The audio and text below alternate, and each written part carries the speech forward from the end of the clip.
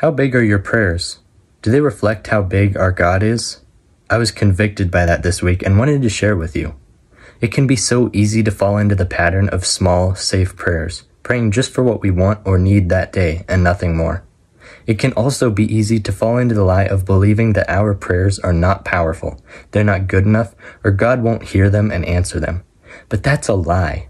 The truth is that all things are possible with God. God is pleased with faith, and He hears us when we pray in faith.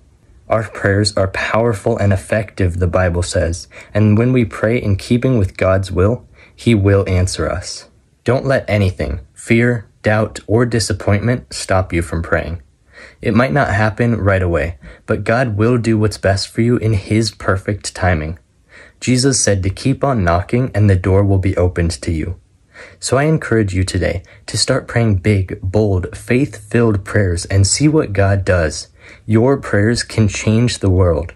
Perhaps the greatest prayer we can pray is what Jesus modeled, saying, Father, your will be done, not mine, because God's way is truly best. A great thing to do in prayer is declaring Bible verses, reminding both God and yourself of His word, because His word is His will, and it will happen. We can have confidence in that. View the comments for more Bible verses about prayer. I'll be praying for you guys. Have a wonderful day.